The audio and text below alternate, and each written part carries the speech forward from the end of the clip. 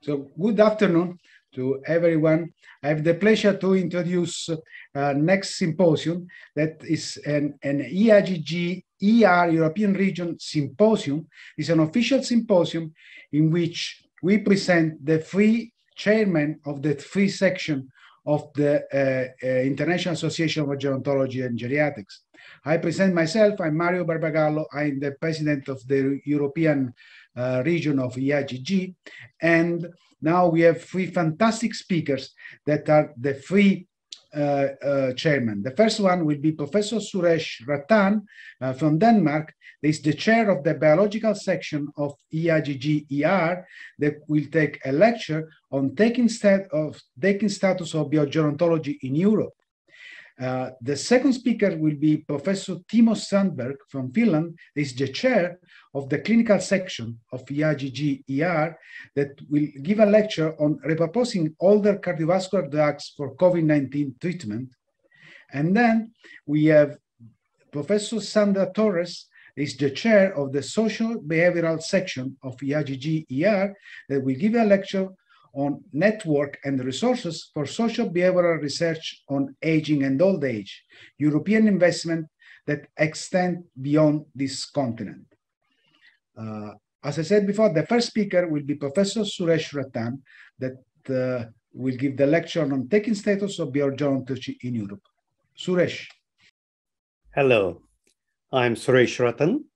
I'm the chairman of the European region of IAGG's biological section, and I will be talking about the status of biogerontology in Europe. In Europe, the biological sciences research has been going on for almost 40 years in a great manner, and it's continuing.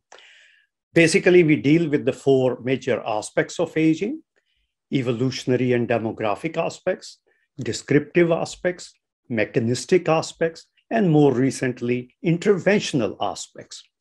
So in the evolutionary and demographic aspects, there are many countries involved.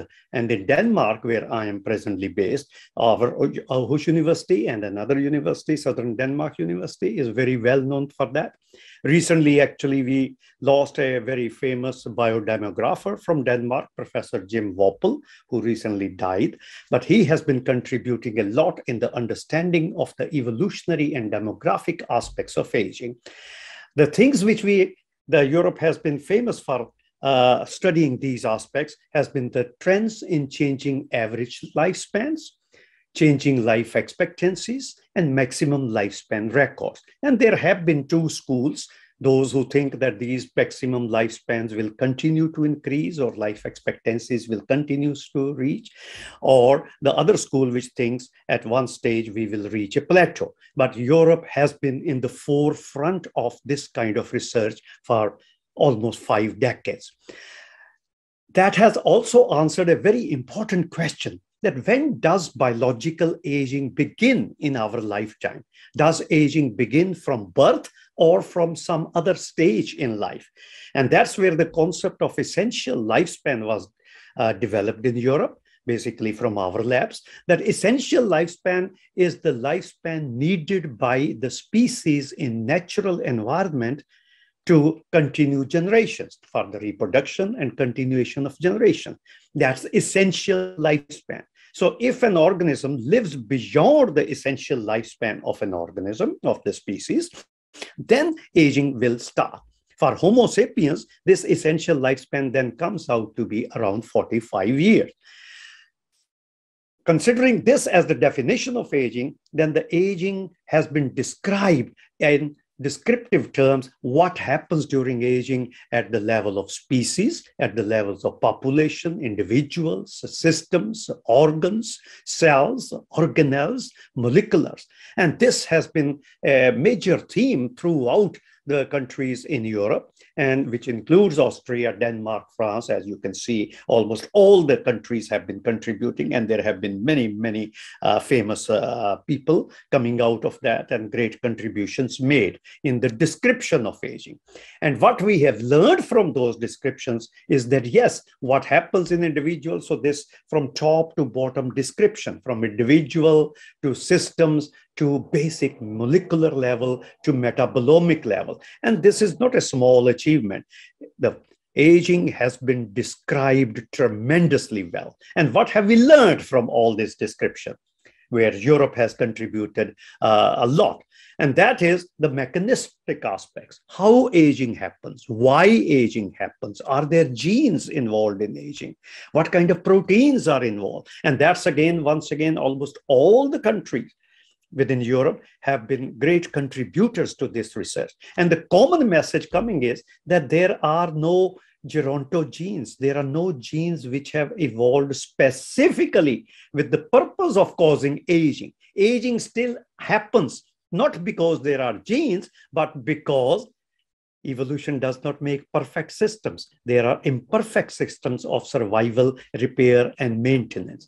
So occurrence and accumulation of damage at all levels is a central theme in the mechanisms of aging. There can be variations, the tissue-dependent variations, species-dependent variations.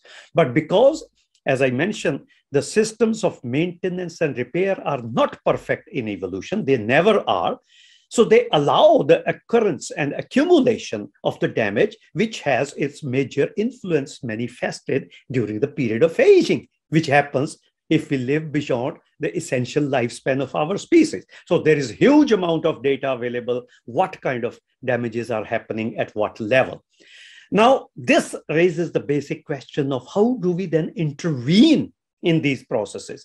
Do we go from this reductionistic correlation back in the same way that we are trying to find stimulators, inhibitors, stabilizers, and removers by taking one target at a time?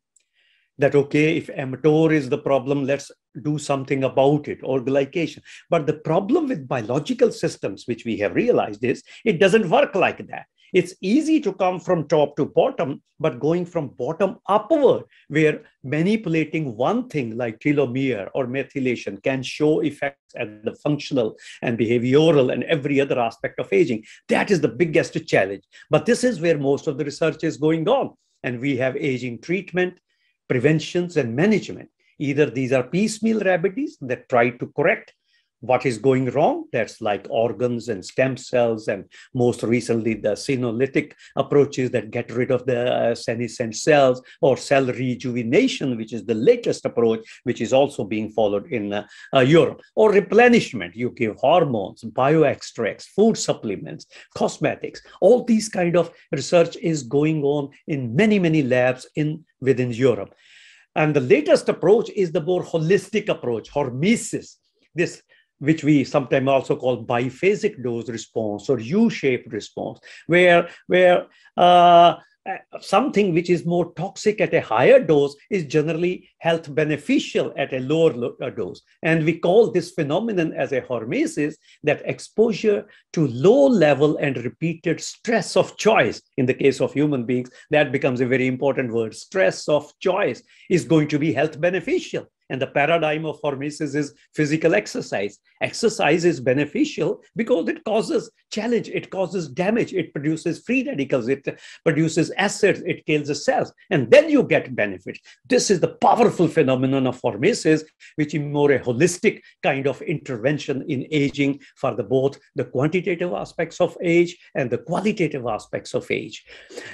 Things which cause hormesis have been termed hormetins, and this is also basically a European contribution to the literature in terminology. Physical hormetins, like I said, exercise, hot temperature, cold temperature, radiation, or mental hormetins, doing brain exercises, or most commonly, these nutritional hormetins. A lot of things we eat in the food, like spices and herbs, they are useful because they are actually toxic. They are toxic at higher doses, but at low doses, they work as hormetins. They induce the damage, and the cells and the body tries to counteract the damage, and you get benefit. Similarly, calorie restriction and intermittent fasting, that is a very popular research area being used throughout the world, and especially in Europe, and we have lots and lots of information around it. So in conclusion, I would just like to give this central message that biological aging research, which is biogerontology, which is also the name of a Springer Nature journal, biogerontology, being run from Denmark, me being its editor-in-chief. In European countries, this biogerontology is a highly active, innovative, and successful research within the umbrella of IAGG and this European regional section. We also have a book series, Healthy Aging and Longevity, again, published by Springer Nature, where we bring in the latest biogerontological research going on within Europe and beyond Europe. And we have published the Encyclopedia of Biomedical Gerontology. So I am very happy to share this aspect that the biological section of the IAGG's European region is most lively, active, and continues to be highly productive, innovative, and successful. Thank you. The next speaker is Professor Timo Strandberg from Finland. Is the chair of the clinical section of IAGG-ER that we present his lecture on repurposing older cardiovascular drugs for COVID-19 treatment. Timo. Good afternoon, dear colleagues, ladies and gentlemen. My topic this afternoon is repurposing older cardiovascular drugs for COVID-19 treatment. These are my disclosures. I use many drugs myself, of those I'm presenting. So for the introduction, vaccinations against corona infection are progressing globally in different phases in different countries, but still also drugs are needed for treatment of infection. However, specific antivirals have their limitations. There are some available, but anyway, they are not perfect. Besides infection, also the state of the host is important for the outcome in COVID-19. Because patients with cardiovascular diseases are at special risk group and endothelial dysfunction is important for COVID-19 complications, existing cardiovascular drugs may be useful, even without specific action on the virus. And I'm now in my presentation referring to a recent article made by a European group, European Geriatric Medicine Society interest group, published last autumn about this topic. Okay, COVID-19 corona infection is also a microvascular disease, and that's very important reason for complications during corona infection. You can see here the endothelial cell and coronavirus, and endothelial cell, of course, they are very, very important in blood vessel function. And you can see on the left side, normal endothelial and its functions, and on the right side, the various effects corona infection can have on various endothelial functions, and also in many organs from brain, heart, lungs, and so on, kidneys and so on. And also, besides this endothelitis, cytokine storm can be a very important pathogenetic factor, and also thrombosis, of course, leads to various complications, and they are frequently seen in severe corona infection patients. And then we have these existing cardiovascular drugs, and they have many actions for these different pathogenetic factors, from statins, from ACE inhibitors, anticoagulants, antiplatelet agents like aspirin, they have effects on the endothelium. Here is the list of potential drugs I'm presenting in this in my lecture.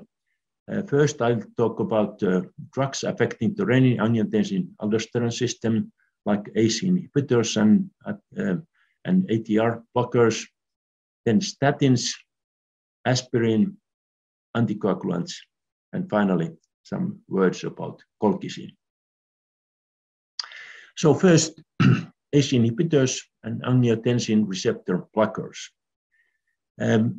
You may remember that initially in 2020 there were concerns of the effects of these drugs, because it was known that coronavirus uses ACE2 as its receptor to enter the cell, and these drugs have effects on these receptors. Okay, these concerns were unfounded. This has been shown several times during the 2.5 years. These drugs are safe. And on the contrary, these drugs may even be protective. And there are some studies that especially in combination with statins, there might be protection.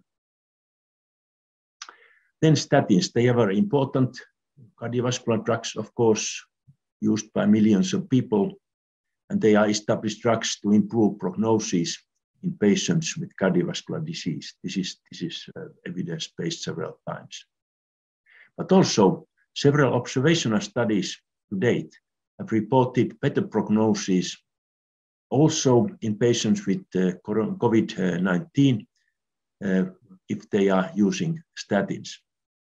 And actually, there have been quite recent meta-analysis of this topic. This is one of them, of 25 observational studies, and it was this analysis was published last autumn. Over 140,000 patients with COVID-19, and among them, statins or statin use was independently associated with a significant reduction in mortality. And moreover, subgroup analysis showed that only chronic use of statins significantly reduced mortality according to the adjusted models. But of course, many investigators say that we need randomized trials to finally prove this, and some of them are ongoing. But anyway, I think there are no other drug where we have this kind of observational study evidence in COVID-19. Then, of course, aspirin and antiplatelets, they are established drugs in secondary prevention of cardiovascular disease. But thus far, there's no solid evidence that aspirin and drugs like that would improve prognosis in COVID-19. But of course, the data are not very big. Then anticoagulants. They are established drugs for prevention for thromboembolic complications. And these complications, of course, are frequent in COVID-19. Studies so far suggest that anticoagulants in therapeutic doses may seem beneficial in hospitalized patients with COVID-19. Well, switching existing oral anticoagulants to parenteral heparin, that's an open question. But anyway, as a conclusion, optimal antithrombotic therapy in COVID-19 is yet to be determined, and the data is insufficient for general recommendations. And finally, of these drug classes, colchicine, heard a few words about that. It's of course an ancient anti-inflammatory drug, especially used in gout. During the last few years, there have been very intriguing results in 2 big trials, which showed benefit in secondary prevention of coronary artery disease in patients already treated with statins. And of course, that raised interest whether this drug also would have benefit in COVID-19. And there was this randomized large Corona trial, which showed evidence of benefit in COVID-19 patients, as to deaths and hospital admissions. But anyway, totality of evidence, I think, is still insufficient for recommendations in the treatment of COVID-19 with colchicine. So, dear colleagues, conclusions. Most current cardiovascular drugs can be safely continued during COVID-19. I think this is a very safe conclusion and a secure conclusion. But in addition to that, some drug classes, especially statins, may even be protective during COVID-19. But of course, we need more studies about this topic. So, thank you very much. And my warm greetings from Finnish summer and midnight sun. Thank you. Thanks. The next speaker is Professor Sandra TORRES from Sweden. This is the chair of the socio-behavioral section of IAGG-ER that will give the lecture on networks and resources for socio-behavioral research on aging and old age, European investment that extend beyond this continent. Sandra. Good afternoon, good evening. I have been recording a couple of these sessions and I've started the same way because we have no idea when you will be joining us to look at these recordings. It is a pleasure to address you today. I am doing so this time as president of the socio-behavioral section of IAGG-ER. If you're new to the IAGG circle, that means the International Association of Gerontology and Geriatrics European region. Today, I'm going to be addressing you on networks and resources for socio-behavioral research in aging and old age. Our symposium combines the different sections for IAGG-ER, and I thought it would be useful not only for Europeans attending the meeting, but also from people outside of our continent to get a sense of the European investments that they can actually reach through what is known as cost actions. So that's why you see at the very bottom of my screen here, the cost logo. Now, the rationale for today's presentation is the following. I'm a sociologist, so let me put that out there from the beginning, which means that I'm very well aware that the conditions under which we conduct research on aging and old age around the globe are very different. And those conditions create inequalities as far as research infrastructure are concerned, but also as far as our respective abilities to conduct and disseminate research. In some parts of the world, the funding for the research we conduct comes primarily from local, regional, or national funders, if we're lucky enough to secure a grant. In other parts of the world, we're fortunate enough to have those levels of funding, as well as levels of funding of research infrastructure that stretch across the continent. In the case of Europe, for example, EU has funding available to us working in European countries, as long as we conduct research that is comparative in nature. Now, the other reason why I'm addressing you on this is that as chair of IAGG-ER's social behavioral section, I feel that it's my moral obligation to offer colleagues in Europe, as well as beyond, insight into the kind of networks and resources that are available for those of us doing this type of research. Because some of this funding actually transcends geographical distance, but not a lot of people seem to know that they're out there and that it can access those resources. So the presentation has been designed to hopefully give you an idea of what the cost action networks are about and how they could potentially help you build your own career and also expand your networks. So what is cost then? COST is abbreviation for European Cooperation in Science and Technology. I'm not paid by COST people, but I happen to have enjoyed quite a sizable number of networks opportunities through the funding that they offer. This is a funding program that encourages networking of scientific and technological research activities throughout Europe and beyond. Now, COST follows 3 strategic priorities. COST tries to promote and spread excellence in research and innovation. They're trying to foster interdisciplinary research specifically with the idea that it could lead to breakthrough science. and it is trying to empower and retain young research and innovators. So it is people in the beginning of their career, which COST considers to be doctoral students and up to 7 years after they defended the dissertation, to be the emerging scholars that they spend so much time, effort, and resources on. COST is mainly funded through European framework programs, such as Horizon 2020 or Horizon Europe, to give you an example. So COST invests in something called COST actions, which is a fancy word of saying network pretty much. And these COST actions aim to strengthen Europeans' capacity to address scientific, technological, as well as societal challenges.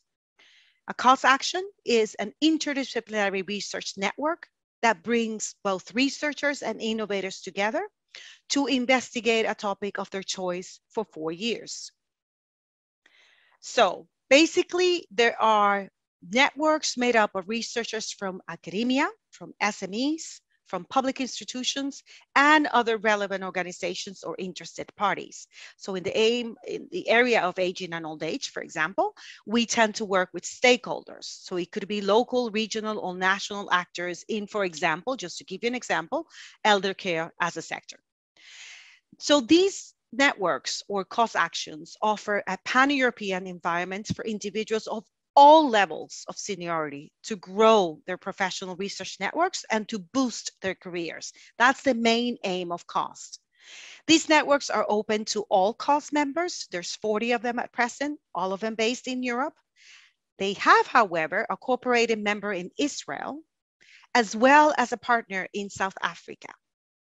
And they also have bilateral opportunities offered to non-COST countries through what they call the COST Global Networking. So for example, in North America, EU Access is the portal for global networking into COST actions, and in Latin America is EU Access. Don't know if you've heard about them, but they may be worth a doodle or Google, mixing up those two. Anyway, COST programs do not fund research as such. What they provide is funding for networking activities of various kinds, but it is in the purpose of conducting research or setting up for research. Now, participants in a COST action collaborate through a range of called networking tools, such as meetings. There's funding for people to meet one another through COST actions, and they are grouped into working groups. That's the name they're used in COST language. Conferences are also offered, including stakeholders, so not only the members of these COST actions.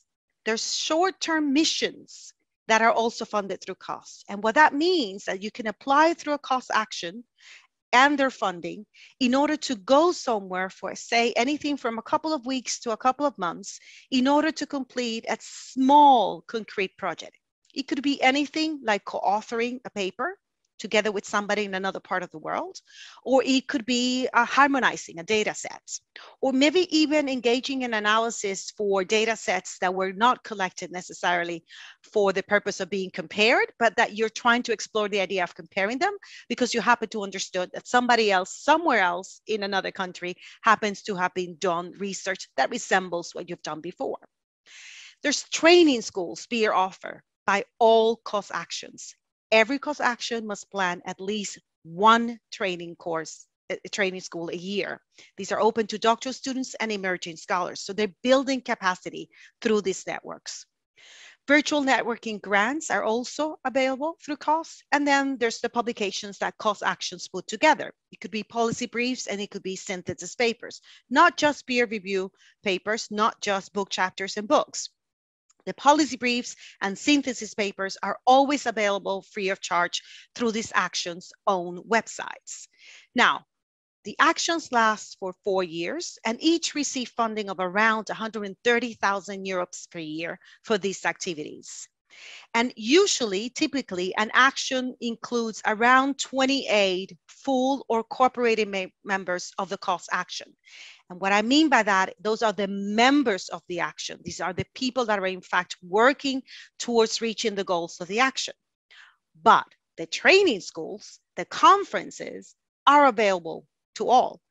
You just need to alert and follow their cycles. So How do you become involved? Potentially could be your next question, or what else do you need to know? One thing that I would like you to keep in mind is that these actions act as a pre-portal to other funding or instruments in Europe. So the follow-up proposals from Cost Action have a 37% success rate, which leads to about 5.8 million euros spin-off funding per action. What that means, my friends, is that although these are not EU-funded projects for research, these gives you an idea of what it is people around Europe are investing on in terms of topics. Now, because of the openness of cost, these actions, which run for 4 years, you can join them and participate in the event at any given time. So you need not necessarily be a full member. You need not have joined from the very beginning in order to take part in the activities. Now, depending on the country you are based and the bilateral cooperation, you may have different kinds of rights and access to these different actions, activities, but they are there and they're available and offer far more than some of us seem to be aware of. So if you're looking for a research partner in Europe, and or if you happen to be an emerging scholar in the beginning of your career according to cost standards, and want to take part in the training schools who are free of charge, you want to keep an eye on cost actions. They bring together a large number of European researchers in our field over 4-year cycles, as I said, and often these researchers during those 4 years collaborate to put together proposals that then apply for research funding. So for example, I was involved in one of those actions a couple of years ago. It ended in 2021. And that action ended up leading to another project now with 5 countries. So if you look into what cost actions are being funded at any time, you get a very good sense of where they are network hungry people in Europe, because they have specific goals in mind for these actions. Now, from 2018, already completed, however, are these 3 actions that happen to do with aging and old age specifically, and socio-behavioral sciences. I'm not listing all of the cost actions that have to do with the clinical sciences, all health sciences, biology, or anything else like my colleagues in IAGG are presenting today.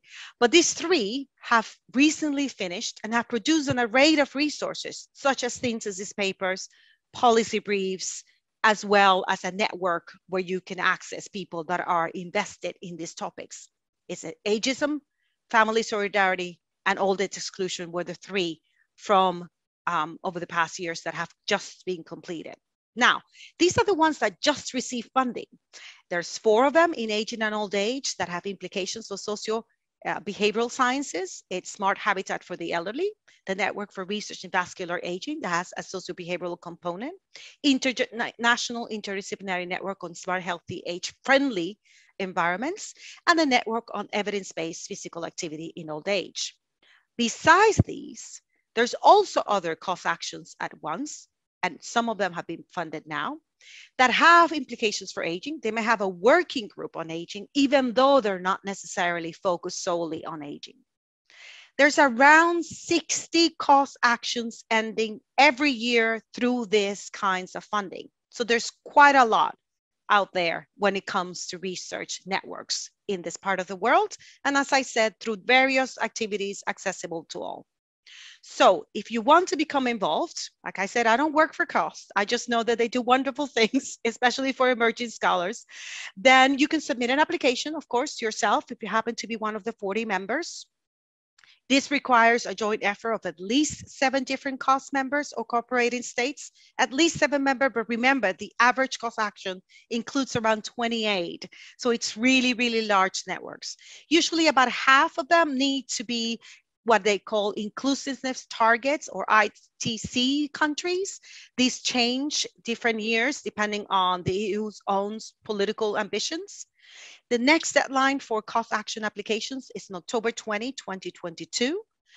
You can check out the list for ongoing cost actions in the cost website, and I'm giving it here today, www.cost.eu. There's a database of all cost actions that offer you a short description of them, a list of the members in the management team, and a memorandum of understanding, which basically means a proposal for the action. So you get a good sense of what are the goals for each action, which kind of working groups are working within the realm of an action, and so on and so forth. All the activities are posted through the specific action websites, not through the cost website. So the cost website just gives you an orientation, what's out there, and then you click on each specific action's own website. Now, once you have identified a cost action that you would like to join, and as I mentioned, you can join for different as either a member or a participant of different activities, you can do one of the following alternatives. You can send an expression of interest via the cost website for the actual action you would like to join, which means that the cost people know that you have expressed interest. And you can also contact working group members. You can also contact the chair, but that will be a very busy bee for the 4 years that the action is working. So I would rather you contact a working group member and also a working group leader. You could also contact the country partners if you happen to be in one of the 40 countries of the COS, or the collaborating partner, that is Israel, or the partner member, which is Israel, South Africa, sorry. In these countries, there's something called a COS national coordinator. And these people can tell you, it's usually a national funder with that specific responsibility, which COS actions do they have for representation from your own country in a COS action at any given time, and do they need representation? Sometimes a COS action starts, and although there's spaces reserved, a certain number of them per country, they don't get filled up. So do give your COS national coordinator a call if you happen to be in a country where you have such a coordinator. And if not, just check the website, see what these actions are about, see if there's anything out there that you can join, potentially one of the conferences if you cannot join as a member, or one of the training schools. This is all I had for today, my friends. Thank you for your attention. Hope the presentation was useful. If you have any kind of concern or want to pick my brains about COS actions, as I mentioned, I was heavily involved in RoseNet. You can give me a call. And if not, join us for the Q&A session after this particular symposium. Thank you for today.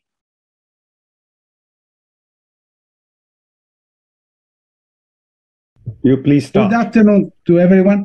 So I have just to thank all the three speakers, with three fantastic speakers, the three chairman of the free section of the International Association of Gerontology and Geriatric European region, Professor Suresh Rattan.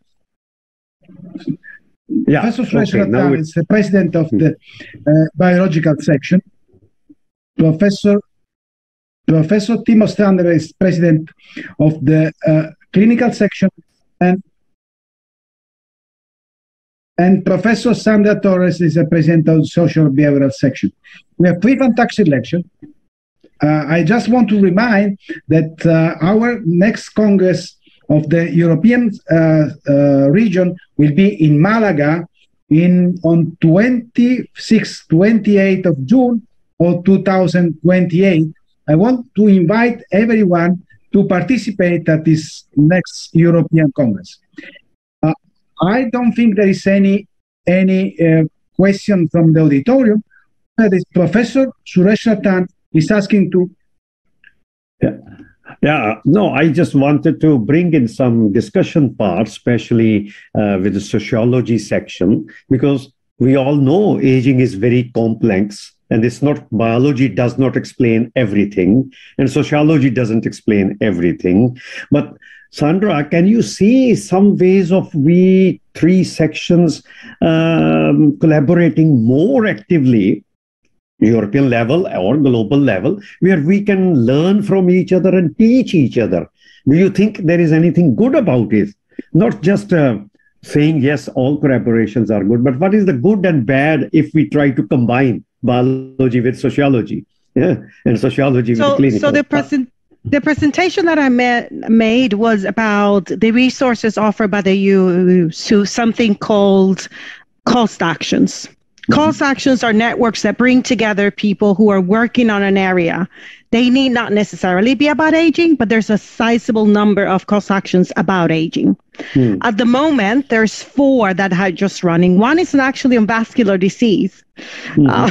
Just to give you an example, which I presented in my presentation that just finished. So in those cost actions, usually there are scholars from all spheres, all disciplines that come together to actually work on a common goal.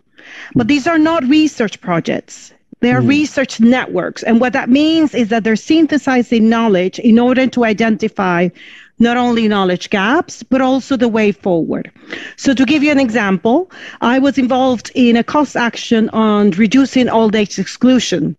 And one of the things that we did in there was, among other things, to team up with people working in biogerontology in your field to create a model of how to think about social exclusion that went beyond what we were focusing on, which is, as social scientists, the spheres of social exclusion from amenities, social inclusion for transportation, social exclusion when it comes to services, social inclusion in neighborhoods, and so on and so forth. So one of the researchers there, for example, brought into the cost action biogerontologists at one point in time.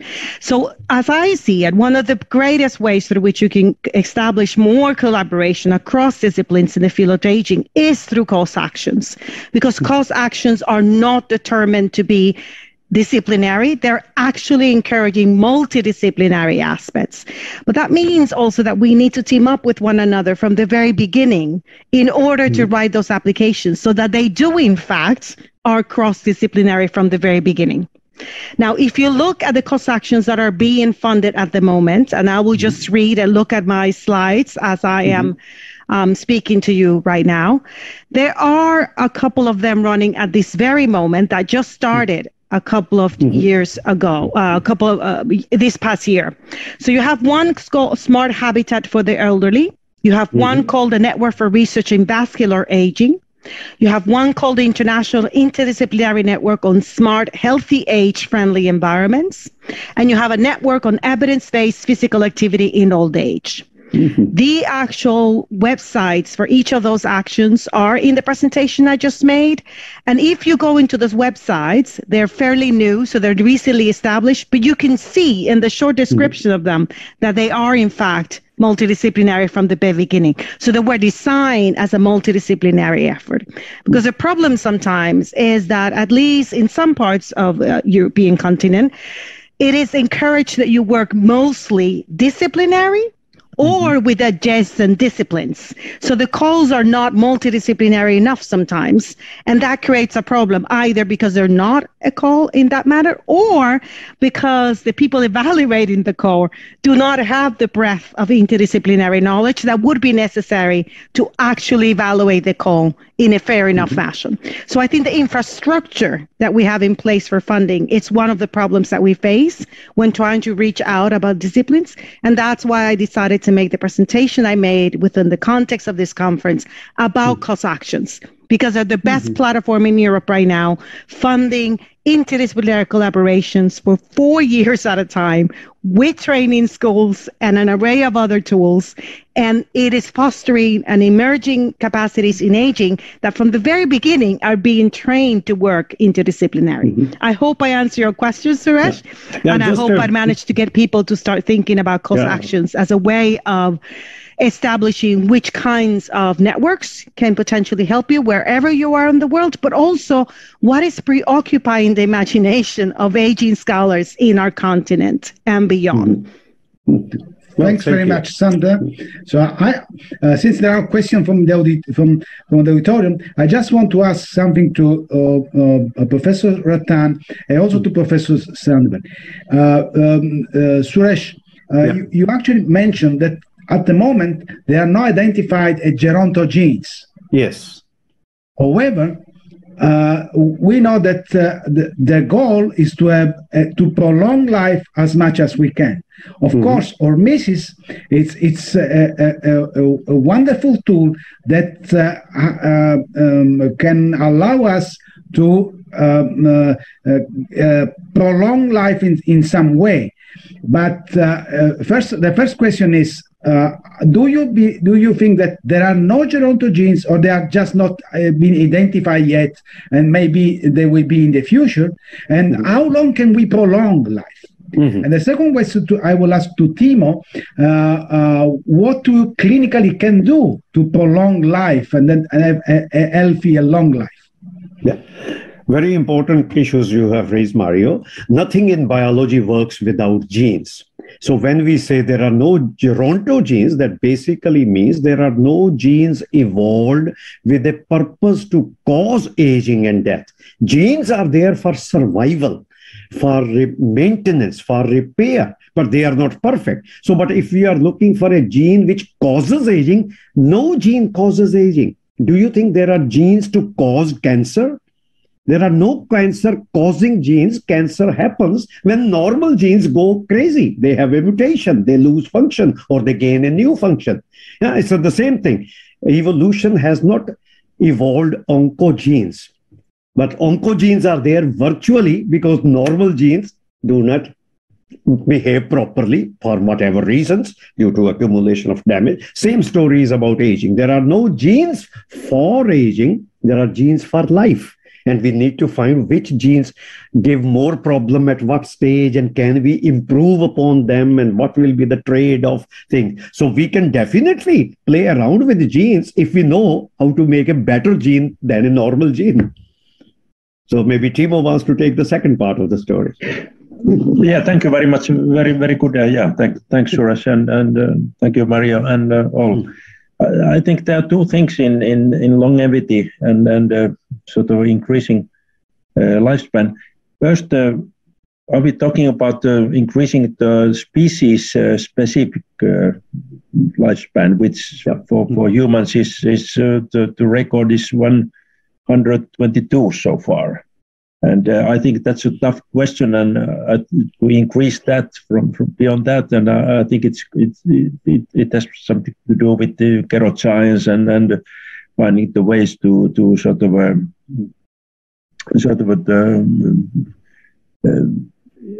instruments to go to the aging process as such. But I think more important for clinicians is to sort of maximize the lifespan of humans up to the optimal range, and I think that's possible. And we are talking about the compression of morbidity and how to live, not only the length but also the quality. And I think that's more important for me. And then I think we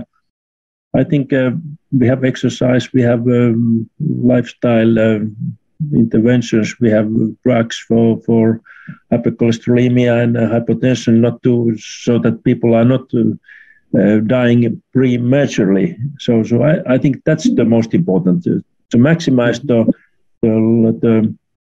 lifespan of humans in that range. And I leave that increasing beyond that to sort of aging researchers, and it's going to be quite tough. And maybe it can be possible, of course, but it's another issue, I think. Yeah. Maybe I can add a little comment on that in addition to Timo, that yes, we need drugs, but we need drugs for health. How to maintain health, how to recover health, how to enhance health. Yeah. The drugs against diseases, they are also needed when the disease is there. But drugs against aging, that is a totally wrong approach. Drugs for health, usually drugs are against it. That is where, like, exercise is a drug for health. It does not treat a disease. It improves the health mechanisms, and some diseases might get either controlled or better managed. So our approach in aging intervention has to be from anti-aging. Get rid of that word. I hate the word anti-aging. We maintain and improve health. It will also give some dividend on lifespan and health span. So we should not worry about how long we want to live. Theoretically, yes, we should live forever. Why not? But by maintaining health. Yes, of course, the earth could, it's not sustainable that everyone would. We can, at least we can Ideals, we have to set ideals, but ideals are never supposed to be reached because otherwise they are not ideals. If they okay, I agree. Sorry, Mario. We must maximize health. We must maximize health span and not lifespan. Exactly. I fully agree.